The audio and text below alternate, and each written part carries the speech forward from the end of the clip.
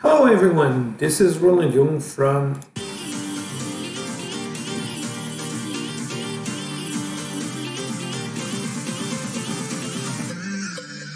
We are just back from the Hanover Messe and we could see a lot of interesting things. One of the things that really interests me the most is this portion here.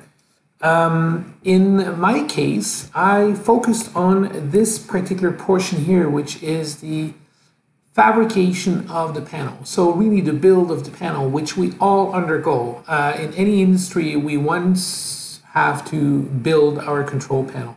And here, what this represents is pretty much the different steps that we do undergo, the panel modification, the labeling, the mechanical, and the wiring process. And interestingly here is we have seen a way to reduce this delivery time of 37%.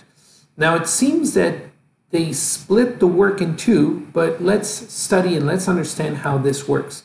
Now to get going, I will actually start with this small presentation here just to talk a little bit more about the benefits of routing the wires before we actually start the manufacturing process. For this, we have to understand the manufacturing process as it is today. It consists of a couple of different steps, primarily a mechanical assembly and then the wiring. In other words, what we typically do is we cut ducts and rails, we have to assemble all the components once we get them, and once we are there, then we can actually conceive and understand the length of the wires, because we actually evaluate the length based on this assembly. And as this is done, we do the wiring itself. Now, what does the wiring consist of? And this is why I'm actually asking you to rethink this a little bit. Let's talk about the wiring itself. Now, everyone knows we have to first, once we know the length, we have to cut, we have to strip. Most of the time, people will do this manually.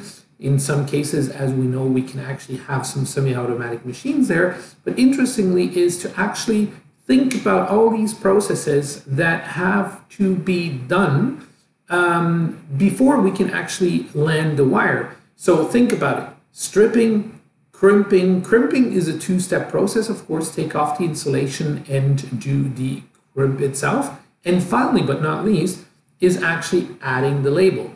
Labels have to be added on both ends before we can actually now, once the wire is proceeded and done, it can be landed. And this is where I want to get to.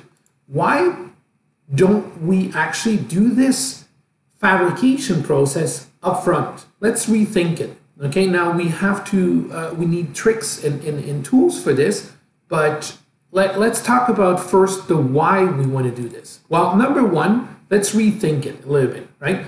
How do we do this? How would we do this? Well, rethinking it would be maybe prefabricating the wires up front, because then you don't have to wait until the components are there, until the labels are there, until the assembly is done. You can actually already prefabricate the wires. Then, of course, you have to do the mechanical assembly and finally process the wires. And we have tools for this. They're called actually the smart wiring. So let me show you one of these tools here, how this looks like. So this tool, this smart wiring tool, looks like this, okay? The idea, the primary idea, was to actually show you where the routing is. But of course, the routing can only be done if the assembly is done. But interestingly enough is that you have here the information about the wire label here, the wire number, the length, the exact length, and why not use this in a fabrication mode up front? I'll show you here very quickly in a small company where we have exactly done this. So the first thing we do is, of course, we cut and crimp. So here, reading off of the smart wiring, we know exactly what the length is. We can cut, and as you can see, in a very comfortable ergonomic position, we can crimp. Here we have semi-automatic machines. It does take less time, of course, to have these automatic crimpers. And then we have to cross-check, see if this is good. And as this is done, then we take the label. Basically can be wrapped around.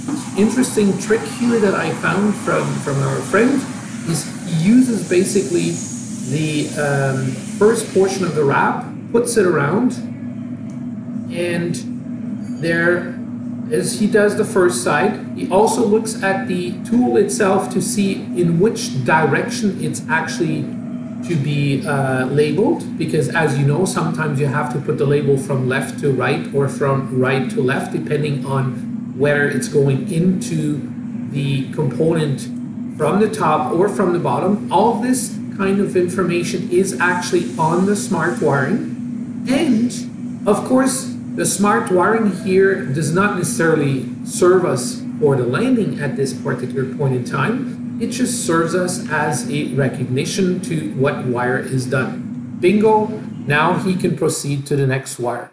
It's really a cool thing because when we think about it, and if we come back here, we really eliminate the whole fabrication of the wire up front, and then we proceed with the landing. Now, by reorganizing our work here and using smart wiring to actually help us during the fabrication and during the landing, we are actually in this particular company helping ourselves on the delivery time. Why? Because we no longer wait for the assembly to be done up first. And what happens is that behind the scene, and this you have to know, is inside EPLAN. So if I look at the EPLAN tool itself here, you can see here we have the routing of that panel. So looking at the panel itself, you know that inside EPLAN, if you drill in, you can see here all the different wires. If I actually take this and show you just one component at the time, I can show you all the wires that have been done. So you can also take each wire individually, and the wire length is actually calculated here. Now, some of you may ask yourself, how complex is it to do the wiring? It's really not that complex because most of the components that are here, most of them are from our data portal. And on the data portal, all the connection information and the details are actually on there for a good number of them. If they are not there, you can always do this connection specification yourself. It's quite interesting. And the exact length is actually provided by the fact that it is actually calculated. You can even add some extra length if you wish to. It's not really necessary. And the actually the benefit of this at the end of the day is also the filling capacity of these ducts and rails. By having the exact length, you no longer overfill these ducts and rails. Now, it is also possible to decide where the routing will go. So you can actually take a wire and say you're not going to route exactly this way, but you're going to route through the other way. There are also some automatic mechanism to preset some specific filters. As you can see here, they are actually done where we say, okay, only the high voltage goes on the right-hand side, and the low voltage most likely will then go through the left-hand side, has no filters. So 24 VDC most likely will be on the left-hand side. All the colors, the gauges, and the source and destination actually comes from the schematics. So in this tool here, the interesting thing is it's all under one platform. So being under one platform is you are in one environment. There is no synchronization to be done or anything.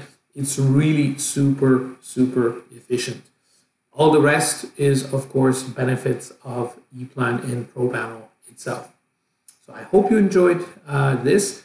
I hope you see the benefits. As I said, the nice thing here is it can be served to actually help you do the wire fabrication as well as the wire landing. So if you're looking on how to land it afterwards, you can actually use this also for the landing.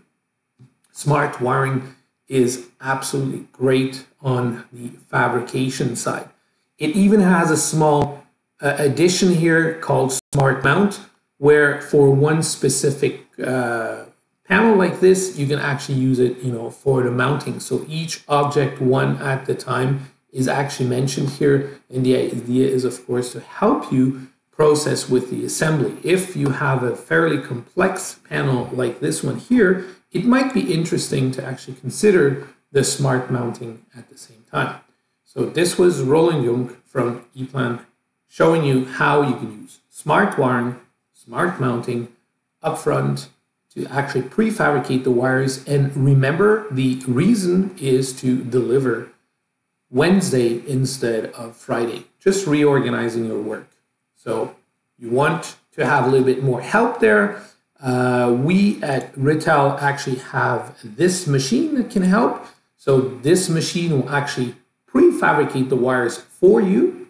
As of June, we will also be able to help you with a partner here that will take your data and will simply prefabricate the wires upfront for you, deliver them to you, and guaranteed with a quality crimp label printed on the wire, you will be able to just proceed with the landing.